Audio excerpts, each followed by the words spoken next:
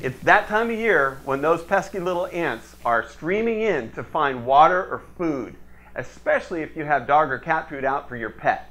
Well, we have a few natural ways to take care of this problem. Check it out.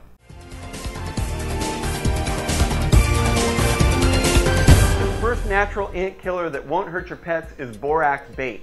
It's simple, just mix 2 tablespoons of borax with jam or honey and stir into a paste. Put the paste on a paper plate or a jar lid where they congregate. The ants will take it back to their nest where it will kill all the ants. Sounds a little harsh, but you know, there you go. You can find borax in the laundry aisle on most stores. Next is called sugar bait. You mix 2 tablespoons of borax, 2 tablespoons of blackstrap molasses or honey, 1 tablespoon of yeast, 1 tablespoon of sugar. Now do the same thing as before. Put the paste on the lid or bottle cap, put it out. It's going to be as frequent as you need it, and they take it back to their colony and zap, they're gone. Now there are a couple of ant deterrents that you can do around the house in your pantry.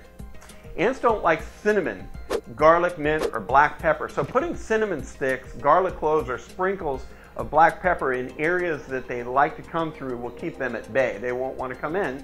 The mint interferes with the sense of smell. If you plant it in pots around the house, that can help keep them from nesting around your home. Well, that's it for this week's tip of the week. Make sure to give me a call if you're looking to buy a new home or to refinance. We'd love to help. Thanks for joining me again. Have a great day.